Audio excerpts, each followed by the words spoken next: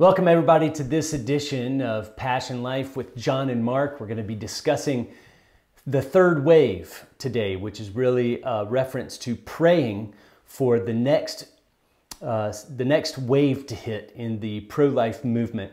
We're going to be explaining what we mean by that.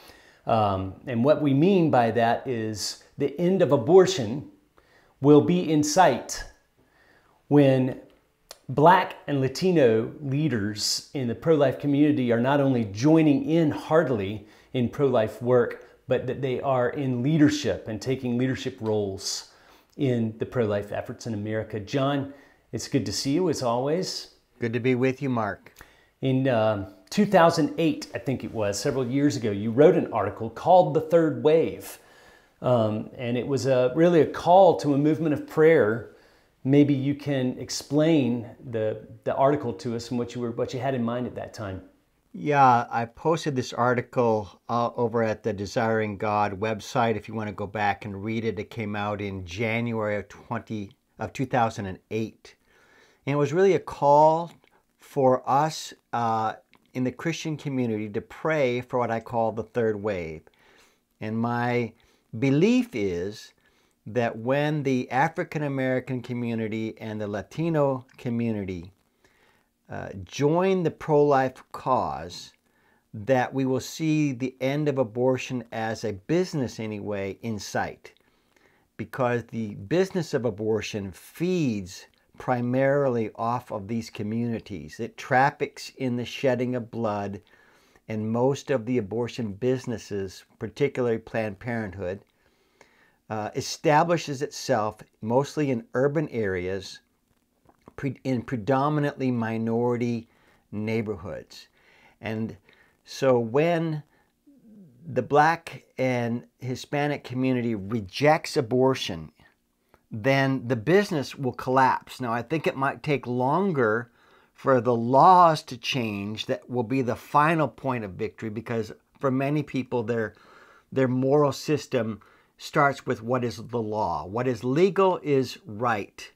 And as long as abortion is legal, we will have more work to do. But as a business, and abortion is a business, it needs to feed off of this particular, the minority communities.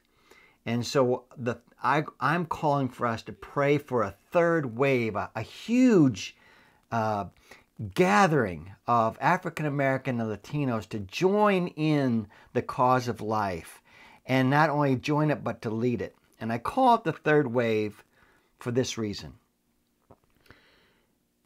The pro-life movement in its modern reiteration really began as a Catholic movement. And when I was a young man, and you talked about pro-life, the first thing that you heard people say, well, I'm not Catholic.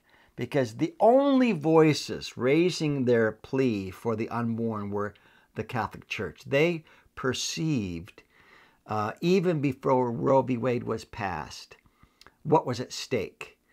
And most of the evangelical world didn't really grasp what abortion was, or our theology of life was very underdeveloped. And there was a lot of crazy theology called quickening and other types of things that says it's not a human being until you feel the baby moving, which is just sort of not good science. And then you base bad theology on top of bad science. So for many evangelicals, they didn't know how to respond to the legalization of abortion, but the Catholics did. And they really were the first wave. And they began to raise their voices, and they began to create what we call today the Right to Life movement. And the initial first pregnancy crisis intervention services in our country were all started by the Catholic community. And then something very gracious happened. In the 70s, Dr. Francis Schaeffer, Dr. C. Everett Koop wrote a book called Whatever Happened to the Human Race. And it was made into a video series, and it was shown in many, many evangelical churches as a film series. And in that set of videos, they began to show how historic Orthodox Christianity had always defended the weak, the innocent, including the unborn. And they began to really raise the issue that this was a moral crisis, a biblical crisis for people of faith in the evangelical church. And then this was caught up by the largest voices in our community at that time. That would have been Dr. Dobson, Dr. James D. Kennedy, Dr. Jerry Falwell. They were all people who had big platforms in radio, and they began to take up the cause. And as they started to trumpet the cause of life, really in the 70s, it led to a whole thousands and thousands of people joining the cause of life. The evangelicals just swept in. It was the second wave. And we began especially to develop pregnancy help clinics in neighborhoods across the country. So the movement of pregnancy centers just exploded during the 80s and the 90s as a result of this second wave that came in. And I became convinced in around 2004, 2005, that what was missing, what was going to hold our movement back, was that the people that are most targeted by abortion were also the community that is most absent in our movement.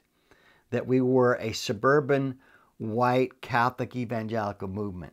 And I began to pray earnestly and began to work toward developing better relationships with our minority churches in my city in Boston, and later on moved down to Miami to work with some minority churches there, and just began to rally as many people as I could. So we need to pray for the third wave, because when the Black and Latino community rushes into this movement, abortion as a business cannot survive. It will collapse. And so that's what I've been praying for really since 2008. Yeah, so this article that you wrote originally, I think there's a current version of it, both on the Desiring God website and also on the Passion Life website in the blog section. So for folks who want to read that, we can link that into the social media bios as we go to this article that you wrote. So just to summarize, the first wave was the fact that the Catholics were sort of the torchbearers for many years and sort of on their own as the torchbearers in the pro-life movement. And thank God for the Catholics. They were strong on this issue at a time when the evangelicals were anemic and were not organized. And then the second wave came in the 70s and 80s as the Protestants and evangelicals began to join the Catholics in standing in communities very practically for helping women in their pregnancy crisis and beginning to organize pregnancy health centers. And now we are praying for what you envisioned back in 2004, 5, for this third wave, the third wave being when Latinos and African Americans and people of color are not only joining in vocally in the pro-life movement, but are becoming national forefront leaders in the movement. When that happens, the institution of abortion, not the legality of abortion, as you say, it's going to take a lot of years for that to change, but the institution, and primarily Planned Parenthood, simply will not be able to feed itself if the African Americans and the Latino people are leading the charge and leading the cause. So since you wrote this article in 2008, what have you seen come about? What's transpired? Have we made any progress toward seeing that third wave arrive, John? Yeah, I think we have, which is the exciting part. There have been waves within the Black community in particular. There were these early pioneers. They're one of the most wonderful people I ever met in my life was Dr. Mildred Jefferson. She was the first African-American graduate of the Harvard Medical School, School of Medicine. And she was a founder in the Right to Life movement. And she lived in Boston. I got to know her pretty well there. But she was a lonely, lonely voice for a long, long time. And There were others like Pastor Johnny Hunter, Walter Hoy, Dave Gardner. These are names that are not well known in the culture, but within the pro-life community, these are names that of pioneers and voices within the Black community that really stood up for life without much support from their churches or their communities, to be honest with you. And then these names multiplied and gathered in other voices, and now a number of these newer voices have actually become quite prominent within the pro-life movement in general. I think first of all of Alveda King, the niece of Martin Luther King, carried the King mantle, carries it to this day. And she began to express her own regret over abortion and to defend the innocent, and said that the extension of the civil rights movement is the pro-life movement. That's where the next battle for civil human rights needs to go. And she endured a lot over those years. Rejection from friends and family that saw this through more of a political lens of being more of the conservative, white Republican, and just stood her ground and endured it. And then over the years, people like Dean Nelson and Star Parker, Bishop Harry Jackson. One of my favorites is Ryan Baumberger, conceived and raped, adopted by a white family, grows up and starts the Radiant Foundation that's just really marketing the message of Black genocide in the Black community. That's what they call it. Really exposing how abortion is devastating the Black community. Ben Carson. A lot of these are now national figures, national names now. And so they've not only joined the movement, they are true leaders of the movement today. So now in the last 6 or 12 months, it seems like there's another big sign of answered prayer coming forward. There's a real cultural leader, an influencer that has the power to influence millions of people. And I didn't see it coming.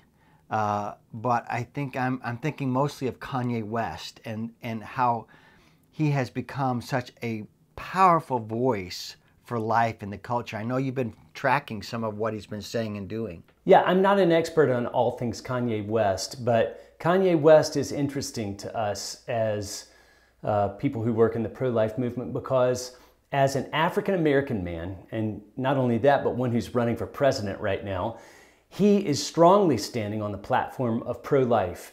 It's extremely unusual for a conservative Black voice to stand on a pro-life platform, but he's doing that. He announced his candidacy for president on the 4th of July this year. On the 19th of July, he held a rally, presidential rally in Charleston, South Carolina. It was sort of a town hall, very informal. He didn't even have a microphone. He was allowing people to come up on stage to ask questions. And he talked a lot about abortion that night. And one of the things that came out was that when he was pregnant, when Kim Kardashian, his current wife, found out that she was pregnant with their first child, they talked about having an abortion for 1, 2, 3 months. In fact, at one point, she had the abortion pills in her hand, ready to take that chemical abortion. And he talked about the fact that she stood, in the end, she was the one who said, we're going to have this baby. And it reminded him that when his mother was pregnant with him 43 years ago, his father wanted to abort him, but his mother saved his life. She had the moral conviction to say, no, we're going to have this baby. And he broke down in tears right on the stage. He was reduced. I think, for one thing, he was overwhelmed by the emotion of the circumstance. But amazingly, I think he was also ashamed that he considered aborting his own baby, who's now 7 years old. North, his daughter, is a beautiful 7-year-old girl. Of course, they love her. Of course, they're glad that they did not abort her. And he was overwhelmed with emotion, thinking about the fact that he almost took her life. And the people there that night were touched by the humility of that moment and the fact that he had been so candid. And they cheered for him and they applauded him and they consoled him. You didn't do it. You did the right thing, Kanye. But in subsequent weeks, he was called out for crying over abortion. Now, John, you just talked about the book of Lamentation, how important it is to weep over abortion. And what Kanye said subsequently was, if we can't weep over this, if our nation is going to make fun of me for weeping over this, what can we weep over? This is what we should be weeping over as a nation. And if we're not weeping over the death of innocent human beings, I'm concerned for our country. Basically, I'm paraphrasing what he said. And this is why I think this goes back to the third wave idea. I wrote another article some years ago where I tried to make the point that the Bible, the book of Lamentations, is to help us weep over certain wicked things. And that there are some things that are worth weeping over. So maybe a couple hundred people read that article, maybe 1,000. I don't exactly have a great big platform here. But here's a man who stands up and he demonstrates weeping. And then he calls us out and says, there are some things worth weeping over. And literally tens of millions of people now have heard this call to weep over the wickedness of shedding innocent blood in the context of abortion. And that's God moving among us and answering our prayers that people would turn from their wicked ways and begin to seek the Lord again. And this is why I want us to be praying seriously and intentionally for us to continue to see this wave grow, the third wave to come in and grow and multiply. It's an opportunity for us to see God do something quite striking during our lifetime and to bring down and to make abortion history in a way that I've never seen it possible before until the last 5 or 10 years. Yeah, it's exactly right. Kanye's loud voice on the pro-life platform is really an indication that the third wave is coming. Here is a prominent African-American leader, a voice, speaking on this topic, and it's an indication that the third wave is coming. And it's an answered prayer, and it's a call, John, to keep praying. It's a call to say, the wave is coming. This is the time to buckle down, to get on our knees, and to pray that African-American, Latino leaders would continue to come to the fore on this issue. That's why you and I are going to be joining the movement that's already underway. They're calling it The Return. It's been going on this week, and the culmination of it is on Saturday, this upcoming Saturday, the 26th. It's going to be on the National Mall this weekend, and a lot of leaders are coming together not to pray against abortion, not to hold a political rally, but just to call the nation to a solemn assembly, as the Bible refers to in the book of Joel, to weep, to pray, to return to the Word of God, to return to the ways of God, to repent of our sin as a nation. We're going to be joining in that prayer movement. We're calling all of Passion Life to join in that prayer movement. John, there are going to be some great leaders and great speakers there on Saturday. I know that it's being organized by folks like Jonathan Kahn, who is a prominent Messianic Jew, completed Jew, evangelical pastor and rabbi. Folks like Dobson and Pat Robertson, and Alveda King is going to be there as one of the speakers. Bishop Henry Jackson, who is another prominent African-American voice. Harry Jackson. It should be a great event. It should be a call to repentance, like what we've been talking about, and this is the type of prayer movement that will bring in the third wave. I pray that is so. I think it's a way for us to demonstrate to God our seriousness, to take the time to have a time of corporate prayer, public prayer. Even if we do it from our homes because of COVID, we're joining in this public presentation in which we're asking the Lord to wash away our sins and to show His mercy, or as the songwriter said, to shed His grace on thee, meaning our country.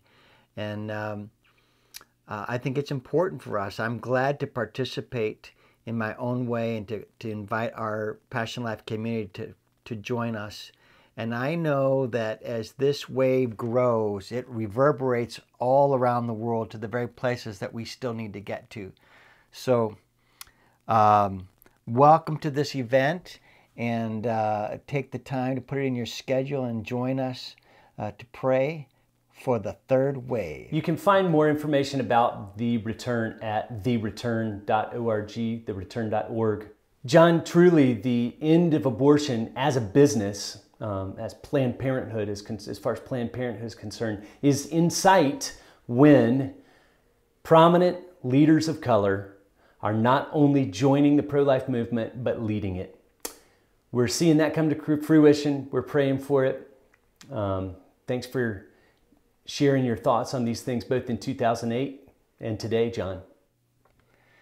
I'm excited to see what God will do among us yet. Amen. Thank you. God bless. God bless.